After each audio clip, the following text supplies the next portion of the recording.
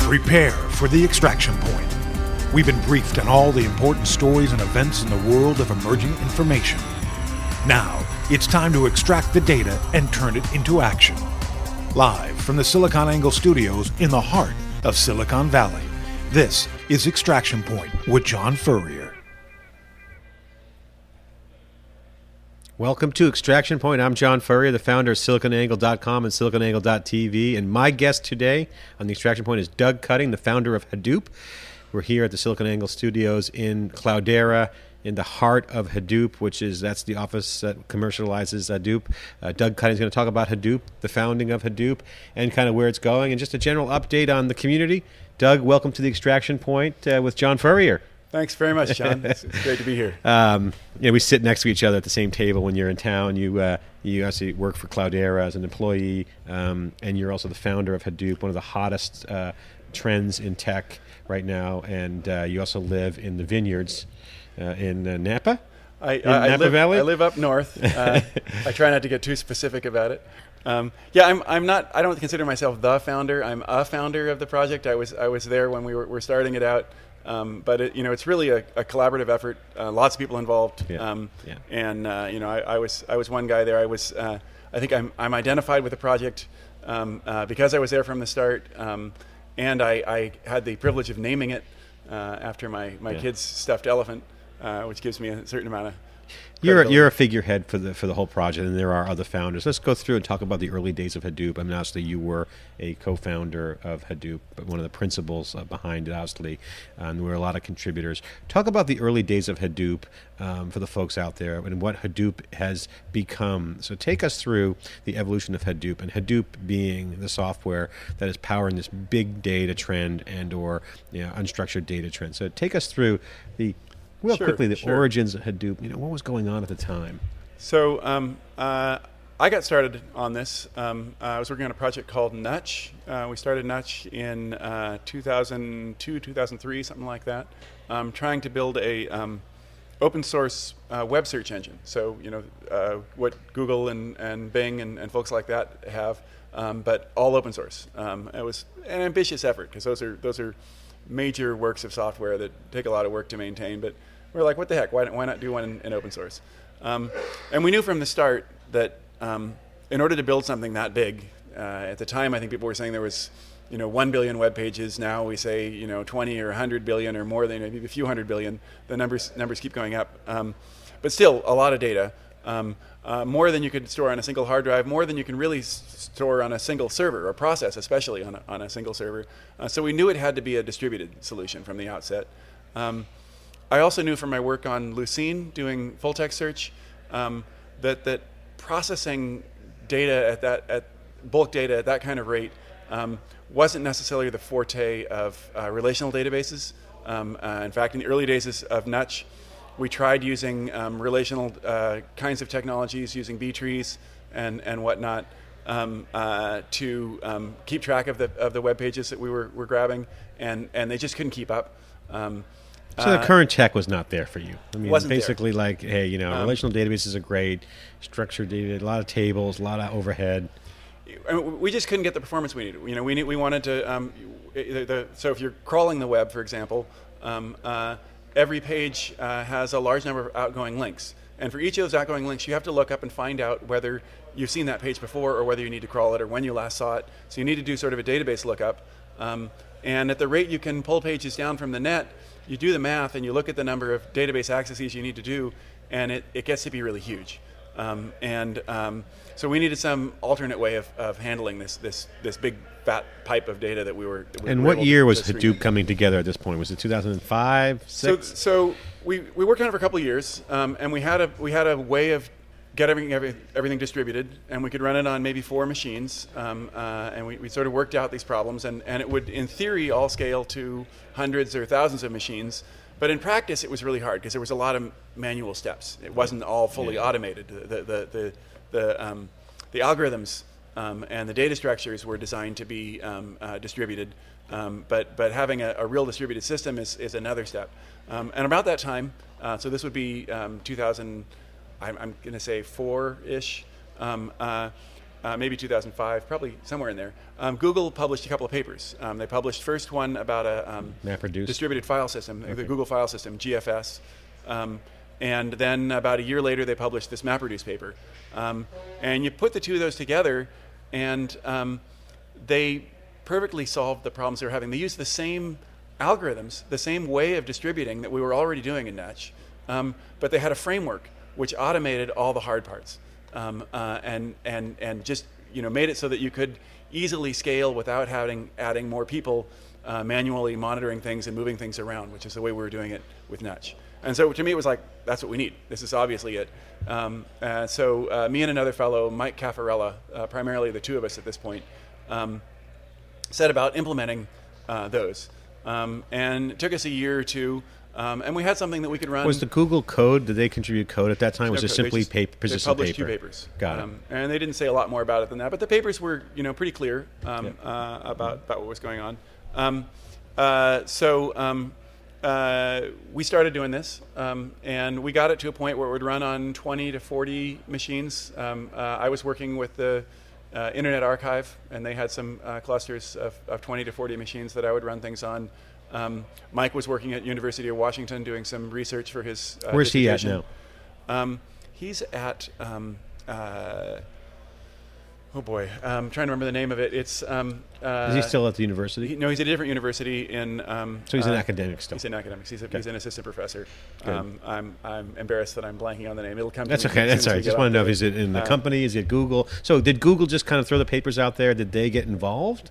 Yahoo was the one who pretty much. So at that point, we got to this point, and it worked kind of, but there were also, you started to realize that every point where you do something that's distributed, every time you have one machine touch another, there's an opportunity for things to fail, and you need to successfully handle each of those failures. And it turns out in a system, MapReduce is not horribly complicated, but it's complicated enough. And the file system is designed to be very simple, but it's still complicated enough that there's lots of little ways things can failure. And making sure that you handle all of those failures correctly is a lot of work. And I began to realize that it was a bigger job than two guys working part-time would ever be able to, it would take us 10 years to get to the point where you could really run it on hundreds of thousands of machines reliably. So where did it go from there? Yahoo? So Yahoo then approached me and said, we like this. It looks like a great starting point. We have this same problem. We need a platform to do this kind of computing on. And you look like you've got a good start to one here. Would you like to come work with us? And I said, great. And as long as they knew it was open source, it was open source at that point? It was open source. It was at Apache at that point. Yep. And it was still part of Nutch. So in January of 2006, I started working at Yahoo. We split this part of Nutch out into a new project, which we called Hadoop. A number of Yahoo engineers got involved. Most of them worked for a guy named Eric Baldeschweiler, Eric 14 as he's known, Owen O'Malley, Arun Murthy, folks like that who were still very involved in the project. Are they still at Yahoo, those guys? And those three are still at Yahoo. There's a lot of other people who. We got to get you guys Yahoo on here on the Cube. Come into the show here in Palo Alto. We'll get you on. So they had a good, impressive team of engineers that they set onto this, and over the course of the next year to 2 years, it really did mature. We figured it together, got all these different ways that things could fail, and made sure that it did something reasonable. Before you know it, Yahoo was actually using it to process the whole web. To process. What year was that? Tens of billions of pages. How fast did it move from coming on board to processing the web at that point? I think it was under 2 years before it was there, and we also at the same time had it. I think Owen worked on this as well as Arun, getting it to compete in this international competition for sorting data. Sounds exciting, doesn't it? Yeah, exactly. The next Olympic it's sport. Better than Quicksort, right? That's right. All you comp sci students out there. It won. It won. It was the fastest system to be able to sort a terabyte that year. And so then it was really on the map by '98 as being a technology that could solve problems. 2008. sorry, 2008. 2008. I was going to say 98. Yeah, kind of indexed the whole web at that point. 10. Yeah. By 2008, Yeah. was really there, scaling, running on thousands of machines, and be able to process the entire web. There's still, some other things that were And I think missing. Cloudera got funding. Almer bolted out and became an EIR at Excel. I think Hammerbacher, was he still at Facebook at the time? And then you guys got funded. Cloudera got funding. Was founded, I believe, in 2008 as well, 2008. around the same time. Got it. Yeah. So right when it bolted out. I believe that's the case. So then, we start to see. Where did Google come into all this? Because Google puts the papers out there. That's the catalyst for the innovation. You guys were working on Nutch. Google puts out the GFS and then the MapReduce papers. Basically like, wow, this is like an inspiration. Things started clicking for you guys. And then Yahoo picks up the ball, innovates from there, really gets it stable and growing as a core product. And Cloudera's formed. Does Google step into the equation at all during that time? Google, and use it, or were they? Google used it for. They encouraged its use at universities through various efforts. They helped universities teaching courses. They helped universities They set up clusters for universities to be able to use to teach courses, and so they certainly helped promote it. Were they contributing code at the time? They didn't really. They had one intern who contributed some code, but not much. I think they were concerned. I think there were some legal concerns about having their engineers who could see everything that they had contributing to this project, which was close to areas where they held some patents and so on. And I don't know the details. Yeah, why business reasons. But they've definitely supported the project. Yeah, they did. They like having it out there. What I've heard from people at Google that they really appreciate is that now they can hire people who already are familiar with this family of technologies and this way of thinking.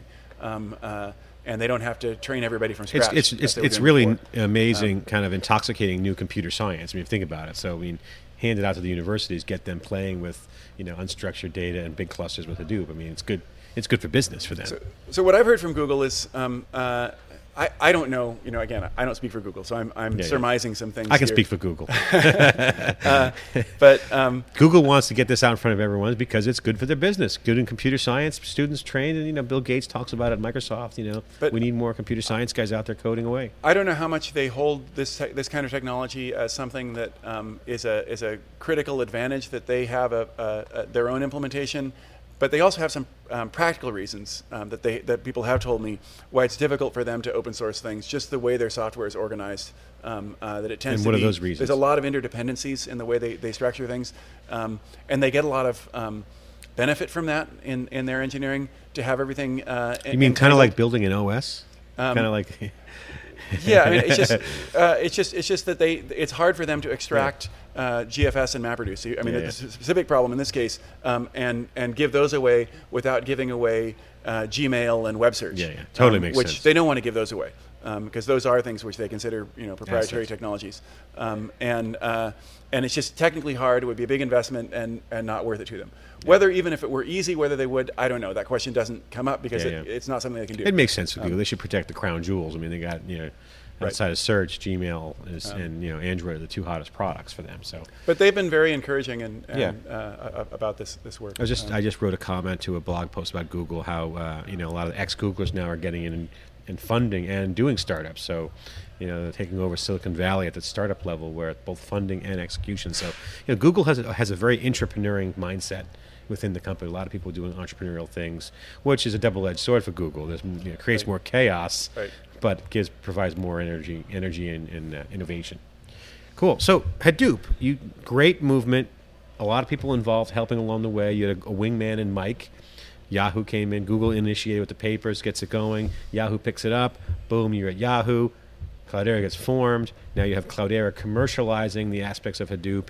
You have Apache Software Foundation managing the Hadoop project with all that contribution and contributors coming in across the board. So great history. Right. What's going on today? So what's the current situation? We've got, lots of people still contributing, both at Yahoo, at Facebook, at lots of other companies are involved in the project today.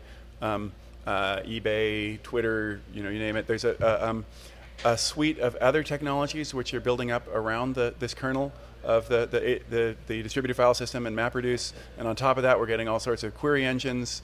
It's just a huge family of technologies growing up. And I think what we're seeing is people are realizing this is a new way of processing data, and it lets them do things they couldn't do at all before. They can afford. Like what examples would you say? Anything they can afford to save data that they couldn't afford to save before. That was just prohibitively expensive with conventional enterprise storage solutions. If you want to just reliably be able to save, for example, every transaction. Just in physical media and resource, people, right? Both people and yes. I mean, if resource? you wanted to save every transaction that you saw and be able to have it online and ready to process, ready to analyze at all times, and save all the details of those transactions, for a lot of businesses, that was just impractical. And then to be able to do some... Have it low latency, too, is a whole nother question, right? Not only storing it, cost-wise, the latency issues of getting it back and processing. Right. I mean, you could store it on tape maybe or something like that, but that's not very practical for. I mean, so what you're saying basically is open source is great, good stuff happening with Hadoop on the open source side. We'll drill more down into that. But on the market side, we're talking about a real-time environment. Things like Facebook, Twitter, mobility is creating all this new data. So in addition to the data that businesses could capture from a legacy standpoint, there's all new data. Right. So the requirements are high. I mean, we've got banks and things like that, and banks have a lot of transactional data. They've got ATMs, they've got credit cards, they've got all kinds of financial information which they can track and correlate and analyze and learn about their customers, learn about markets, learn about credit risks. It's all sorts of different industries. In healthcare, you can there's lots of data that comes in. That used to either be discarded or not kept in an easy to use online form. Yeah, I mean, a lot of companies. I talked with the CEO of a company called ClickFox, Marco Pacelli out of New York.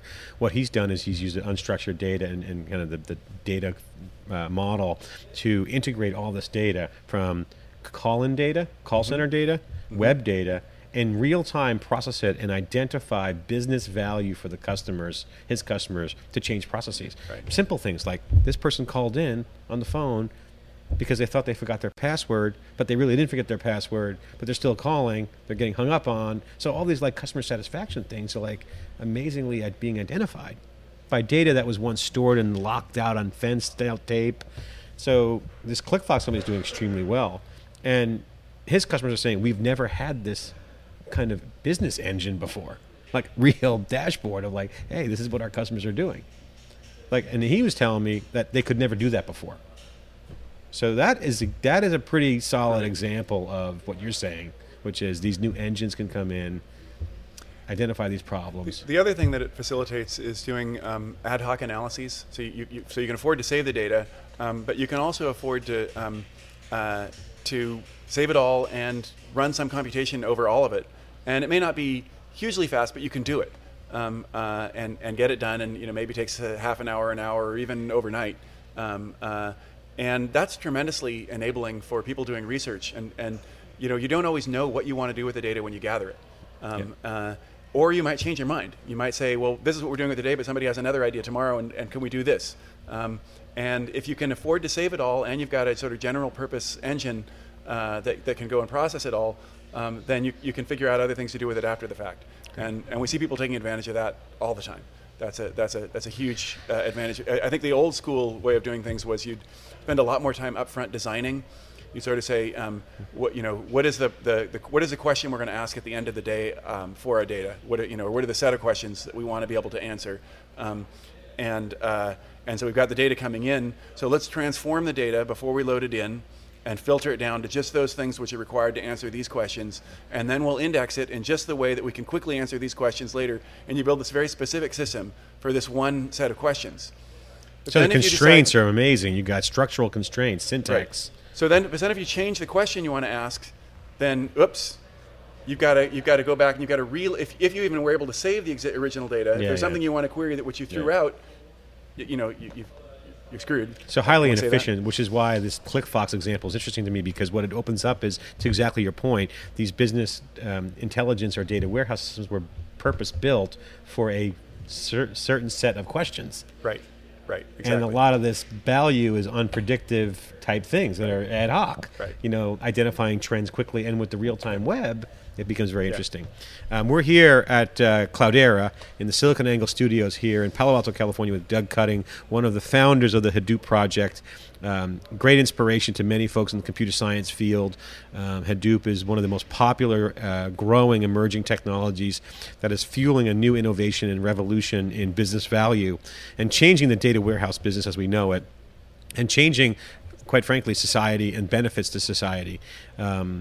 Doug, let's talk about computer science and for a minute. You've been an inspiration to a lot of folks out there, young and old, around what you've done. I mean, you've taken some hacking, an ambitious goal of building an open source search engine, and transformed that with a partner, and got some momentum in a classic open source success story where it got momentum, and you had stakeholders like Yahoo and Google contributing, massive companies that had the same need, grows into a big project. A lot of folks want to know, younger folks in particular that I talk to, is how do you do that? Like, you've been around the block, you've done a few things, you have Hadoop and you're working on more. What's your advice to the folks out there who want to know, how do I get involved? How could I pull off something like that? I think working on open source is a huge advantage. I worked writing software at proprietary software companies for a good 15 years before I started doing open source work. And I don't think the quality of the software, or even the how innovative it was any different in those contexts. But fewer people got to see it. And in some cases, I worked for companies that went bankrupt, and the software disappeared into an intellectual property black hole. When you're doing things that everyone can see, then more people can use it, and it lives longer, it gets more exposure, and moreover, just people like free. They can try it out. You get you sort of skunkworks kind of projects. People don't go to their manager; they just download something because they can. It's free. They don't have to go and sign some sales agreement or do something that requires a lot of approval and thought. They can just download something. They can try something. They can build a prototype, and they can evaluate it and see, does this actually solve a need? And a lot of times what you find is it solves 90% of a need, but there's a little thing that would make, if they added this or they fixed this one thing here, then it would be 100%. And so then they add that, and if they're smart, they give it back to the project so that it will stay there, so it'll be there for other people and for them in the future. The other thing. What did you learn in that process? I want to get to another advantage of open source for them is when they have problems with it. They try something and it dies in some horrible way, they can easily go and see why it died because they've got all the code. And if they've got a question about it, there's a bunch of people out there who will answer the question for free.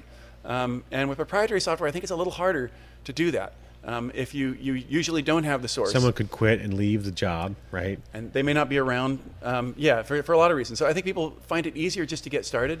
And then once they're going to modify it and get it to do what they want.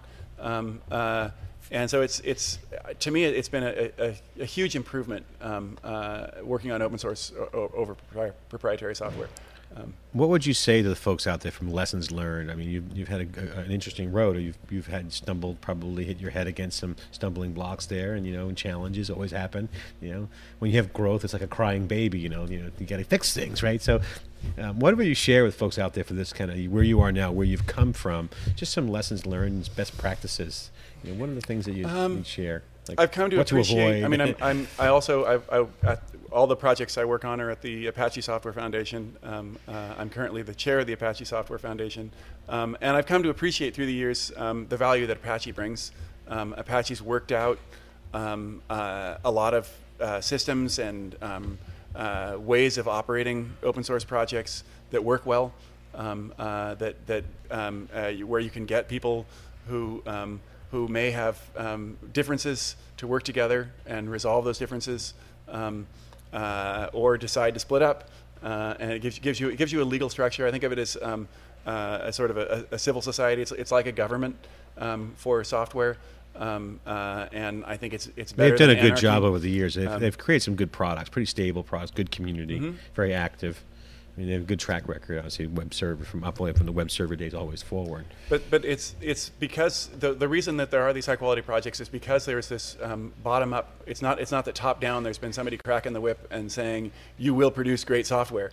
Rather, it's that there's a system that enables people to produce good software and encourages that in a bottom up manner.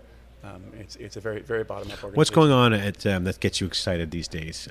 Obviously, you're very busy. Obviously, you have a day job here at Cloudera, but you're actively working at Apache on the new stuff. What's exciting for you these days? What are the projects you're got your fingers in and playing with? Well, it's exciting to see new versions of Hadoop roll out and all the surrounding projects that surround it and all the new things that people are able to do.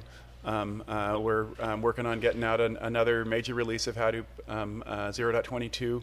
Someday maybe we'll have 1.0. Who knows? I spend most of my time when I'm writing software these days working on a project called Avro, trying to establish a standard data format that has permits a little more introspection of the data. Yep.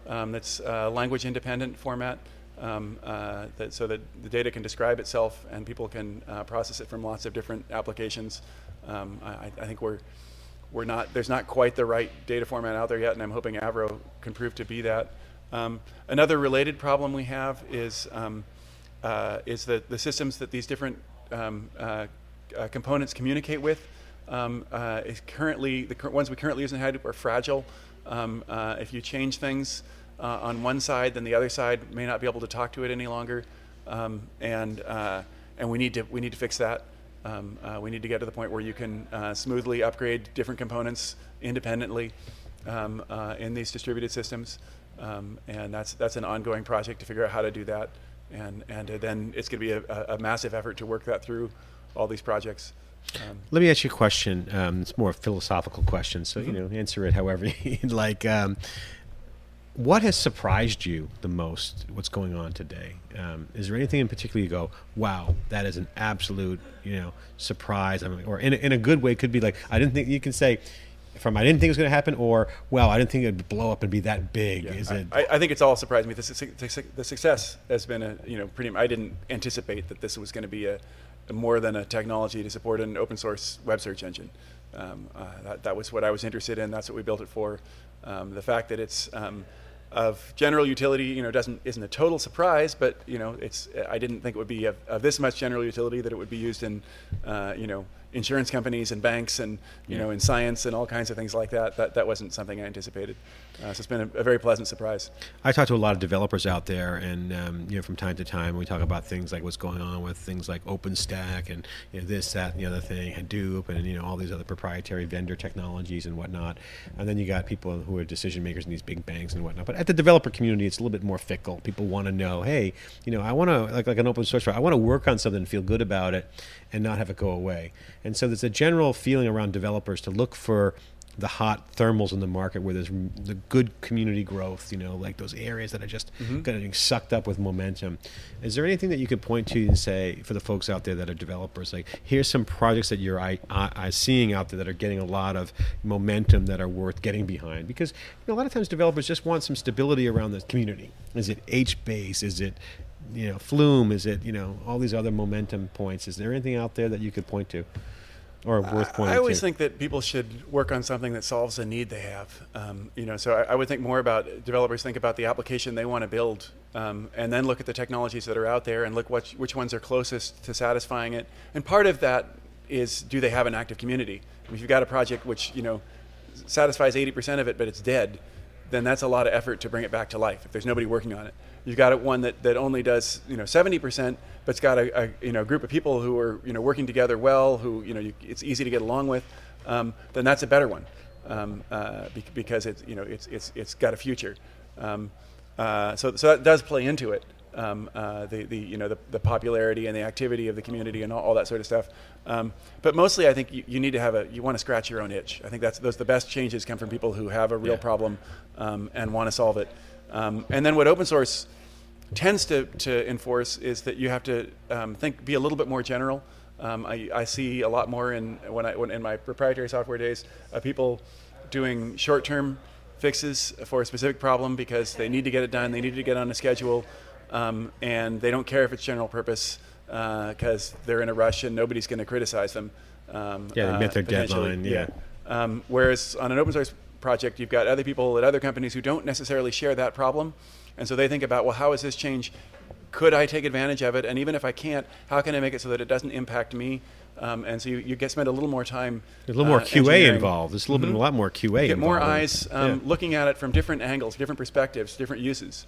So it's not just QA. I mean, it's a particular kind of QA where people are trying to. I mean, it's because you're trying to build something collaboratively that's shared. You have more perspectives because there's a diverse set of users. I actually have to run. Okay, we're here. Doug Cutting here has to run. Thank you for coming on the Extraction Point. Really appreciate it. Thanks for your insight. We look forward to talking further about Apache and the projects and getting more folks in here talking about Hadoop. Appreciate your time. It's fun to be here. Thanks. I look forward to doing it again. Okay. Bye-bye. That's a wrap, Ricky.